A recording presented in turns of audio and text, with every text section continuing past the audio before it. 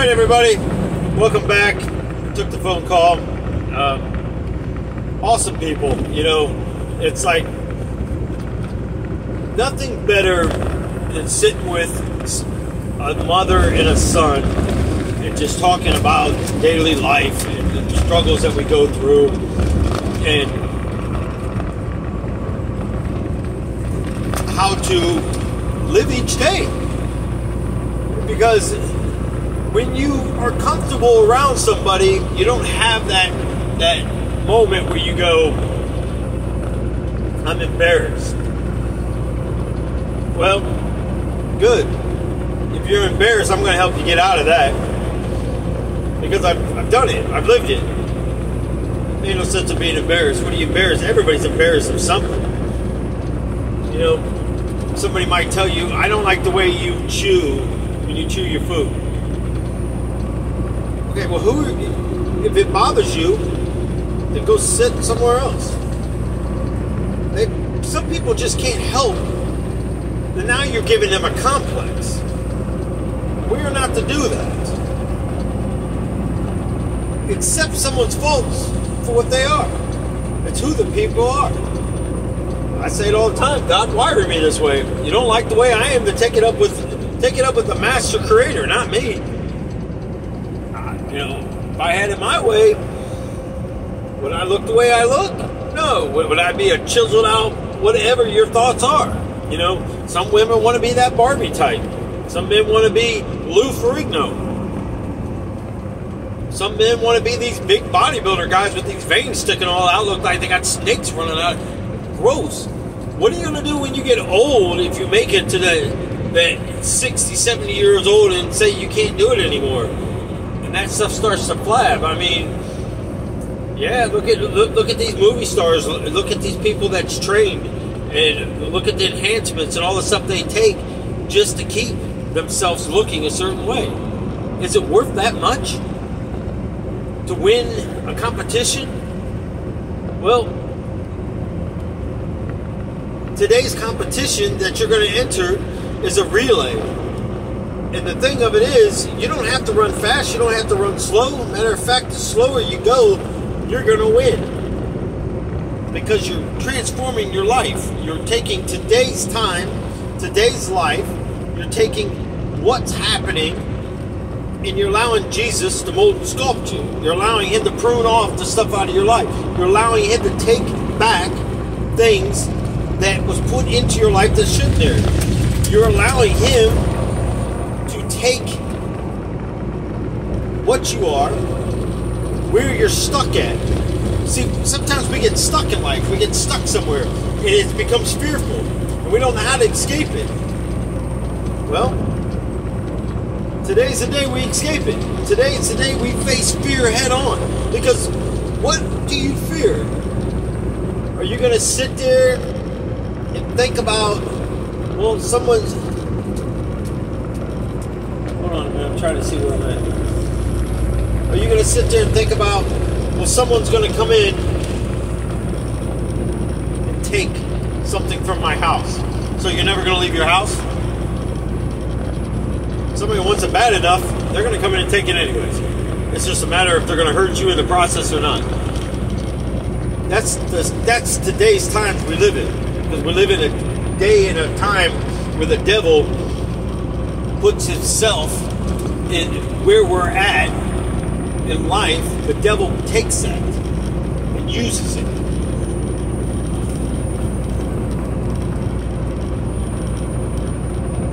You know,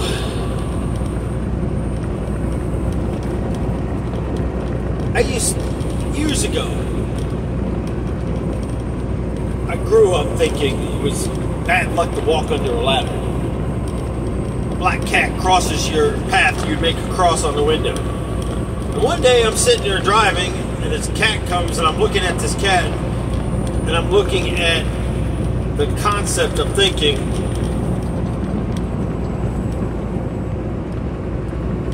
I'm making a cross on a window. Am I not asking Jesus now to protect me? You don't even realize some of the superstitions that we go through. Walking under a ladder.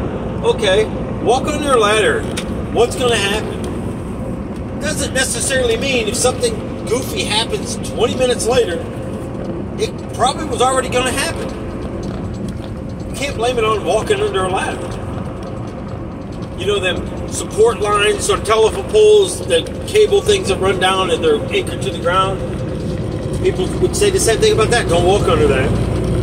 We'd mow the cemeteries. Don't go over a grave. Bad luck. Means you're going to die. I'm mowing a cemetery. There's no way I cannot step on a grave. How is that even not possible? You ever walk through a cemetery? Going to see a grave? Personally, I don't see the sense in it. I went to my grandmother's a few times and it brought more pain to me than it did anything else. So I stopped going. Doesn't mean I don't love my grandmother. I love my grandmother. I loved her. But she's not there.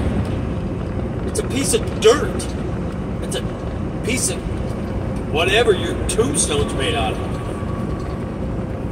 Trust me, I've seen plenty of tombstones in my day. And I've seen plenty that nobody ever comes and visits. Guess we didn't love them that much now, did we? Well, heck, we didn't even love them enough in life to go see them when we had opportunities when they were alive. So if we didn't love them, then why all of a sudden now is this going to change?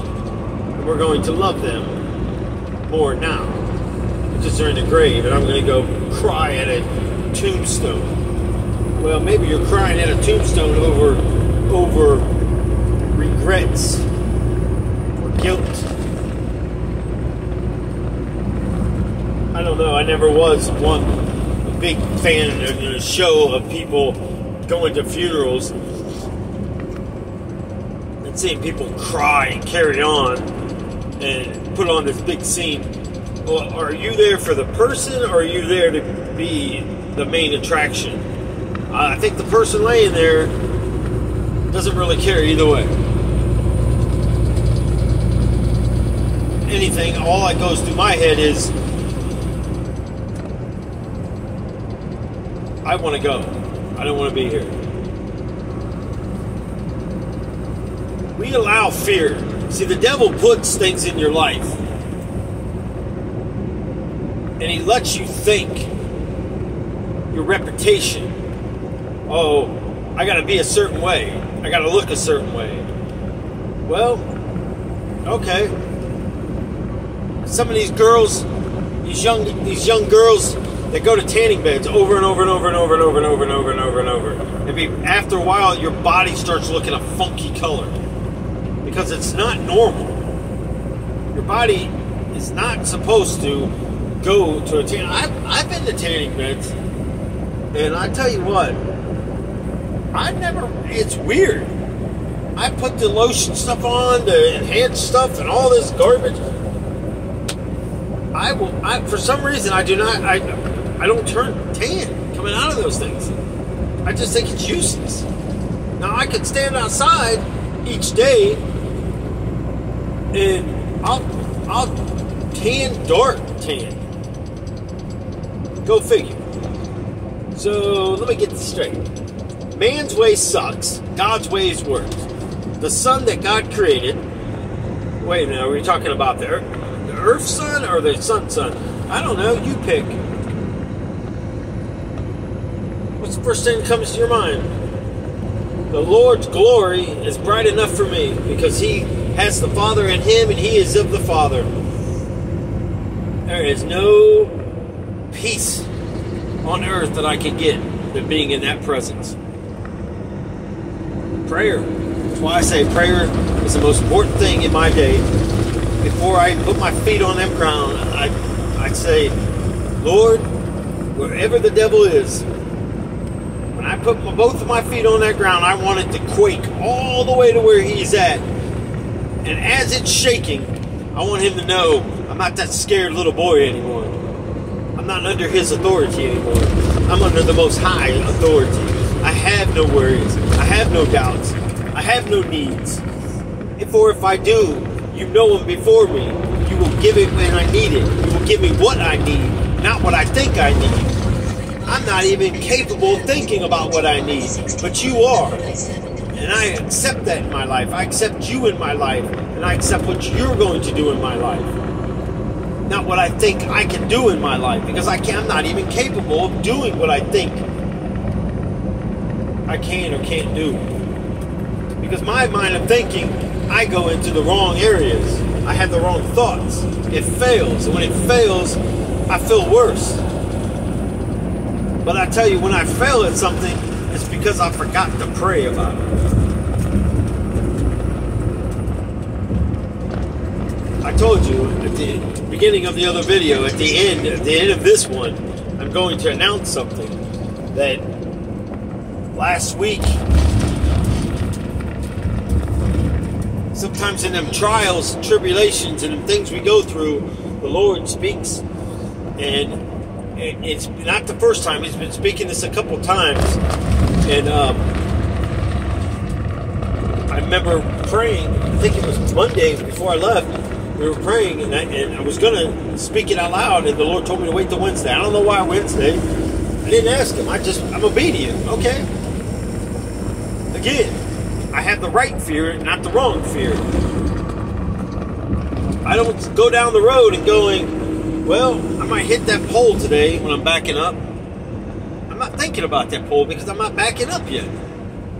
When it's time for me to back up, I take the time and look and get out and look if I have to. That's life. Speed limit's 50. Okay, well, I'll drop down to 46. Let the people go around me. It's up to you on how you let Jesus control your day. I don't want the steering wheel. I think it's Carrie Underwood, Jesus take the wheel. I don't want the steering wheel. I'll stand in the back, and in the back of it, I'll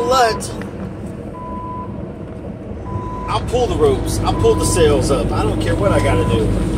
I'm not capable of controlling my life. If I was, I would never been in the places I was at in the beginning. In the beginning of childhood and things that happened, it could have destroyed me. But I believe somewhere down the line somebody was praying for me. I really do. And I believe somewhere down that long journey,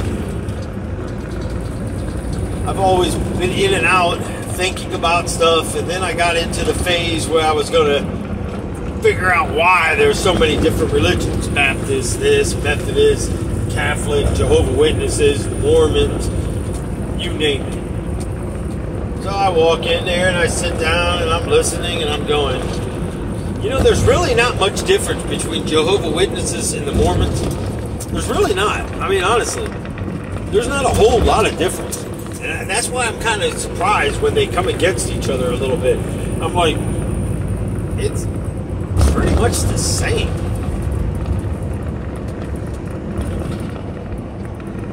So now we have to go and go, where are we in life? What are your fears? Really think about your fears. Are you afraid to grab a knife out of there to cut up something and you put on cut-proof gloves and stuff when you're cutting a piece of bread because you're terrified of knives? Well, are you terrified when you crack an egg that a chicken's going to come out instead of an egg yolk? Might be a little silly, but who knows? Somebody might have that fear. It's still fear, right?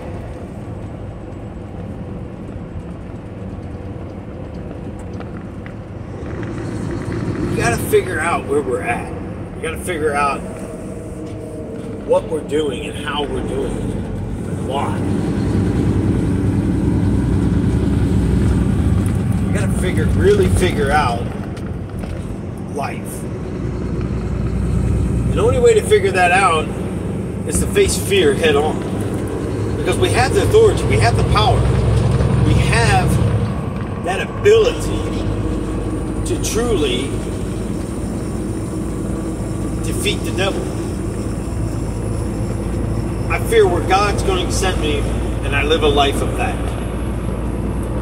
I may be in a situation where somebody might walk in there and just open up fire and a gun,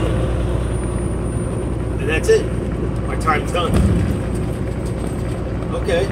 Well, I may crawl out of this truck and fall and bust my head open, and nobody sees me, and I pass away. Okay. My time's done. What if I get out of the bathtub and slip and fall and bust myself open? Okay, that might happen too. What if? Are you tired of hearing what ifs yet? Because that's all fear is, a bunch of what ifs.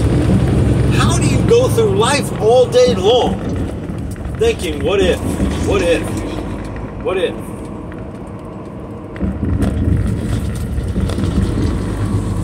What if?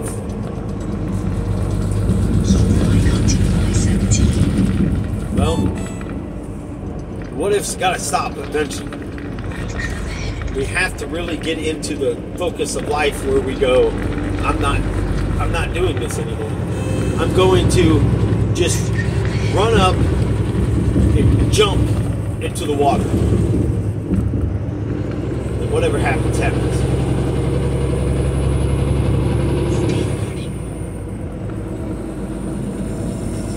Here you go, Jesus. Today, I leave fear behind. And I'm going to live your life the way that you have my life. And if I'm living your life, I know I'm good. Because you were obedient to the Father. You rose up. You moved when the Father told you to move. And I know I can live that way. Because you promised that you will take care of me. So if you're going to take care of me, I don't have to live in fear. All I have to do is understand what you want me to do. I know I got to pray. I know I got to spend time praying to the Father. I know I got to spend time praying to you. I know I got to spend time in the Word. How much time do you waste through the day? Oh, I don't have time in the morning. I don't want to set my alarm clock for an hour early. I'm tired. What time I go to bed? Well, what's keeping you awake? You have children? What time do your children go to bed? What do you do from the time your children go to bed and dishes are done, everything's done, your household's clean, and you're sitting there with your spouse? What are you doing in that time? Are you talking? Or are you on your phone? Okay, let's just say both. Let's just say you're on the phone, you're talking about stuff you're looking at, you're watching videos, you're watching this Nelson guy on YouTube, and you're talking about this guy's lost his marbles. I can't believe. Well, did you hear what he just said? It's just a test to see if anybody's paying attention, right? I don't know. It's sometimes we gotta laugh. We just gotta laugh, and hopefully sometimes in these videos, somebody starts laughing and makes you laugh. I laugh at myself all day long. And it's okay.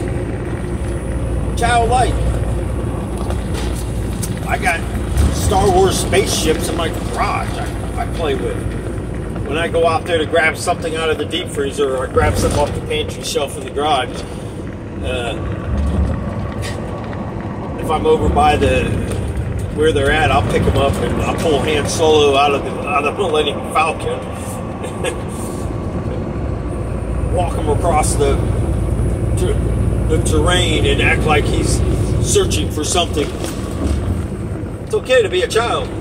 It's okay to sit and just laugh and joke about something and have those moments where you just don't care. Dance a silly dance because you feel like dancing, but you can't dance. I know I can't dance. I don't get up on the dance floor, that's for sure. Not that I'm embarrassed. I just don't see the sense of going up there trying to dance when I can't dance. Well, you said "can," it's not a word. Well, it's not a word. I know It's impossible. Unless Jesus heals me right now, I'm going to be in pain for quite a bit of time afterwards. I know my limitations of when the pain's going to start setting in and I stop doing stuff before it gets there. Because I know sometimes pushing it, the after effect of it is terrible. Well, the after effect of not fearing God and living in a devil's realm, the after effects is hell. Thoughts that capture your mind is fear. You're allowing yourself to be in prison. Is it worth it? Sometimes when you just let it go, you let fear go, and you put that toe in the water and you go, that's not so bad.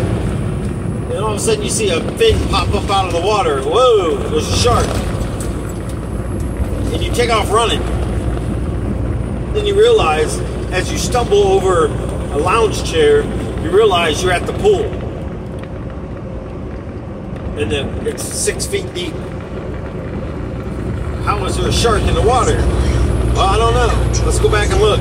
Oh, it was just little Jimmy down there. He got himself one of them shark kits, and he's swimming around trying to scare people. Boy, I feel stupid, but now I gotta go get stitches because I cut myself open. Because I ran in fear by not thinking first. What if I didn't fall and get stitches and I took off running? Well, eventually you're gonna have to slow down enough to open that gate. Or you're gonna get hurt, or you're gonna break a gate. Either way, you're probably still gonna get hurt. Or you're going to be extremely embarrassed when you fall backwards and fall down and hit your head, maybe knock yourself out, and people are standing over when you come through. Well, that's another fear. What if that happens? What if it don't? You ever think about what if it doesn't happen? Tomorrow, I start speaking about tomorrow, today. Lord, I know I'm halfway through my day. What time is it anyway? It's almost 1 o'clock. Eastern time. Because I just transferred from Central to Eastern. One cool thing about Central and Eastern time, I could be Batman in Central time. Over here, I gotta be Nelson. Nobody sees me, right? If I come home and you're my neighbor, and I'm person like you see on YouTube, and then all of a sudden you look out your window and I'm running around with a bat cape on and chasing a dog, and I got him dressed up like the Riddler, you're probably going to think I've lost my mind. The neighbor across the street, you might talk about it. Man, you see what he does? Yeah, a little weird, isn't it? To you, but not to me. I don't live my life what you think. I live my life how I feel. I'm not fearful for what my neighbor thinks. I'm not fearful for what they're going to say about me. I used to live that exhausting life that I had to look a certain way. I had to go in the gym and work out and be able to lift. Well, that took me taking pre-workout, post-workout. Took me stuff in the middle, enhancements, and all this stuff. Before you know it, man, I'm like making protein shakes, making this, doing that. And I'm like, good night, man, taking vitamins, taking this. And before you know it, man, that's a workout in itself. But I had to look a certain way. I was never happy. I was never fast enough. I had my sister one time. I said, at the end of the street, I just got done running and I was doing my cool down walk because I would slowly start to graduate and slow myself down running to let my heart start slowing itself down to where I could get to a fast walk into a slow pace and allow my heartbeat to slow it down the right way, the same way as I would do before I take off running. I would start momentum, building my heart rate up, and then I would just take off and run. So she came up one day and she's like, rolls down the window and she goes, what are you doing? You want to ride home? I was like, it's right down the, like 3 blocks from here. Like I can literally see the apartment from here. And she, like I said, at that time she lived 2 houses down from me. And she goes, how fast do you think you can run? I said, I don't know. It's not like I got a clock I can track myself how fast I run. She goes, well, take off running and I'll pull up to you and I'll see how fast you run. I was like, it's kind of stupid.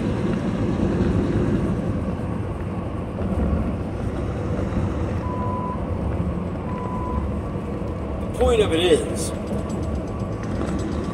I didn't start off being able to run hours and run fast. I built the speed up. I built that endurance. I learned when the big hills were coming to pace myself and then burn out what I needed to do to make it up. That's how you are with Jesus. You gotta learn to pace yourself. You gotta learn to give it to Him. So He doesn't expect you to be perfect when you come. He doesn't expect you to be clean and you know, I'm good. No, you're not. Nobody's good. Can't trust anybody. Well, I'm glad you asked. Can you trust me? To a point. Am I going to disappoint you? Probably. Am I going to say something that might offend you? Don't know why, but probably will. So if you look at the equation of all that, then man's going to disappoint you. Well, Jesus won't disappoint you. Jesus is going to be the living proof. He's going to be the living example. He's going to be the living word in our lives.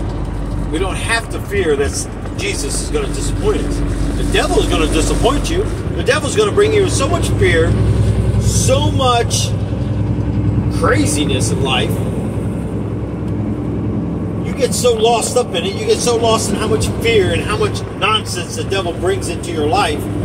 You don't even know where you start or begin or end or where anything is in your life is so unorganized. It would take you a week just to find out where you filed one single piece of paper in a filing cabinet that had no files, no nothing, but one file empty, and you put a piece of paper in there. You will open every drawer and you will feel overwhelmed, even though there's only one file, and that one piece of paper you put is in that one file in an empty filing cabinet, and you still won't be able to find it, because that's what the devil does to you. You ever go to look for something and you pass right over it? It just happened to me. I'm looking for everything and I'm like, I don't know, I can't find it. Sometimes we're quick to go, well, I didn't touch it. Well, I'm not saying. Sometimes maybe we should just wait to say something, but then again, how are you going to stop a reaction of something that happens? Because sometimes you may go, well, I didn't say you did. In the way that you say it, because you're anxious, you're nervous, you're trying to find something. But instead of us thinking it out, going, right, I know you didn't take it, and do it in a calmly manner, but no. Now somebody can take that in the wrong way and go, I can't believe you just talked to me like that. Well, because you forget about how you would respond in a situation like that. See how fast we are to judge and to be in that, putting somebody else now in a fearful thing, because then they get to the point what we call walking on eggshells around someone. Well, Jesus corrects us. Jesus makes you new. You just got to allow Him into your life. You got to allow Him to take control of your life. You got to allow that stress to be taken away from you. But you also got to understand He's going to prune stuff out of your life that's no good for you. It may be movies. It may be games. It may be games on your phone. It may be so much time you're spending on your phone. You know, when you pray out loud, the devil hears you. That's why He says, come to that secret place and pray. Because you're in thought. Wasn't it? You know, I think sometimes when these people say that meditation is this and meditation is that, I really would like to go within. You explain to me when you're in that secret, quiet place and you're just sitting there concentrating on Jesus and nothing else, can you give me the word for me sitting down? I'm relaxed. I have no other thoughts. No other thoughts in my head. And I start speaking to Jesus. And I sit quiet until he answers me. No thoughts. I'm not thinking nothing. I'm concentrating on him. My eyes are closed. And I'm relaxed. And I'm in a deep breath. Tell me what word describes what I'm doing. I bet you're going to come up with meditation. Because I'm not saying meditation's wrong. I'm not saying it's right. I'm just saying it's meditation. That's how I go into the spiritual realm. So I guess that's the devil. The devil's taking me into heaven. The devil's letting me see the garden. The devil's letting me see people. The devil's letting me see animals. I seriously highly doubt this. I really do. Because if you're saying that's true, again, I'm going to fold this Bible up, I'm going to fold it up, and I'm going to put it back here, and I'm never going to open it again. I'm never going to speak of Jesus again, because it's the craziest thing I've ever heard. Because serving Jesus then is serving the devil.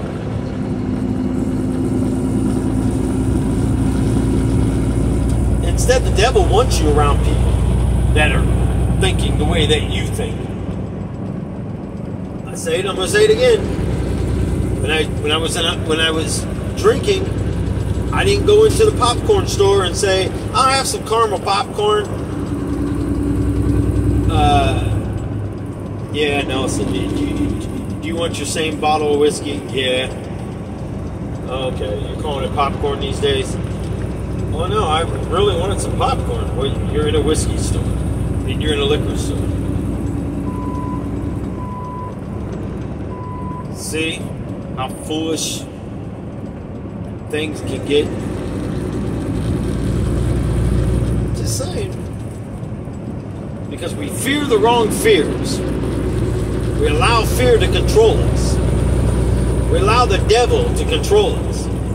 We allow the devil to keep adding links to our fear. Tomorrow he's going to make you fear of driving through a construction zone. Oh, it's too narrow. And he's going to make you start feeling that claustrophobic. Oh, I can't drive through this. Oh my gosh. Oh my God. You're going to have a nervous panic attack just trying to drive through a four section little construction zone, and you think it looks like 7 miles long. Now, don't get me wrong. There is some construction zones that do. I drove through one the other day. 12 miles. 12 miles of nonsense. I'm like, and then you get through there, you drive about a mile, then there's another one. They're working on this. This is closed. I'm thinking, why didn't you just close the whole stupid thing off and keep us in one lane? Because 1 mile now, everybody's got to get back over, and here we are, gang, being jammed up. Well, how many of you fear when you go to the gas pumps and you start pumping it and you're thinking in your head, well, I only have this much money. I can only put $10 in, and I got to go buy my $10, 12 eggs of, well, a dozen. I couldn't think of it. My dozen of eggs for $10. That it's the bird flu. That's the reason why. I still remember when the Lord gave me that. Bird flu. I'm like, they're going to blame it on the bird flu. And we believe it. Well, the bird flu's over. Why in the hell the prices ain't coming down? You know why? They want to control your dollar. But I'm not fearful of it. Instead, I go in there, Lord, thank you for giving me the finances to pay for these expensive eggs. I tell you, I can't believe I'm about to say this. Do you ever eat an egg and you appreciate it, what the chicken did by laying the egg? Like, you thank God for creating a chicken so we can eat an egg? Do you ever, it's like going to the gas pump. Lord, look at this. Complaining about it isn't going to fix it. I just thank God for giving us the ability to be able to pay for it, to have a full tank of gas. If you think that's bad, when I'm on about a half a tank, maybe a little under, it's about $450 to $500, depending on the price. And that's only half a tank. Full tank, when the prices were way up there, I was one time I pumped like $970. I'm like, yeah, I'm glad I don't gotta pay that. Owner operators right now, I feel bad for them. They're struggling, but yet they're keeping America moving. Are they fearful? Well, I hope not. Are they wanting to sell their trucks? Probably. Or they're thinking I'm making the biggest mistake in my life? Probably. Or what if they're not? What if they go, well, yeah, I knew this was coming, and I started increasing what I'm going to haul for, and say, no, when you're talking to these brokers, no, I need a little bit more because it's going to cost me this much in fuel to get that load there. So I need a little bit more per mile, or off the share. Some of them will give you a certain take off of the whole entire amount. Well, the devil's willing to make deals with you all night and day if you don't fear him. Oh, you like caramels? Oh, wait till you see the caramels I got over here at Betty's Candy Shop. All the finest. Oh, there's even some with some salt on it. Oh, she's got some of the chocolate on them. Oh my goodness, you're going to be so happy. Caramel apple, no problem. I'll give it to you. Really? You walk in there. Hi, Betty. Oh, hi. The first time in here? Yeah. Where's your caramels? I don't have caramels. You don't have chocolate covered caramels? You don't have this special salty stuff you put on the caramels? No. What do you have? Oh, I got taffy over there. I got some cookies down here. I got some donuts, some little cakes, some cupcakes.